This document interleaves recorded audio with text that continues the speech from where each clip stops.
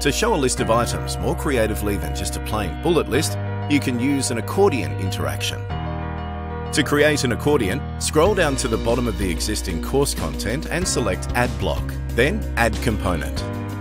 From the list of components, select Accordion and then choose how it will display.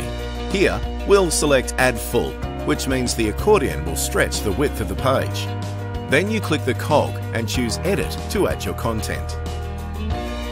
Start by adding the introductory text, if any, and then your instruction text. Select the Add button to enter your content or images. You will need to select Add for every section of your accordion, and each section will require a title as well as body text. You can also add an image to each section, but this is optional. Here we have an example of an accordion with 3 sections, each with an image. Our accordion is sitting on the right of the screen with the title and text on the left.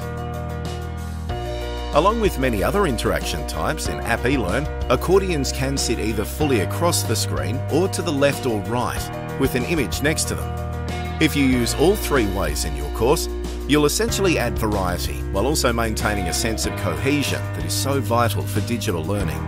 If you need a custom-designed interactive component, visit the My Enhancement section within the main menu area and schedule some support time.